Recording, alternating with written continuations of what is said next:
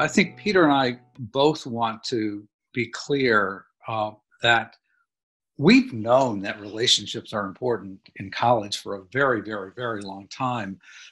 Alexander Aston's book, 4 Critical Years, where he talked about faculty-student involvement being the most important involvement variable in terms of student retention. We've known this for 4 decades.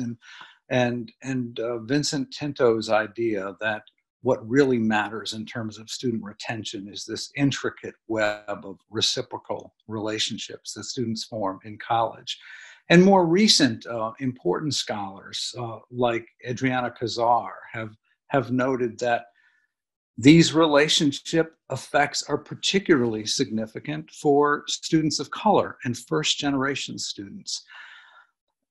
What I think this book does is, particularly to that last point, emphasize that we are at a time in American higher education where we see this wonderful rising tide of what Peter and I call in our book new majority students, first in their families to come to school, students of color.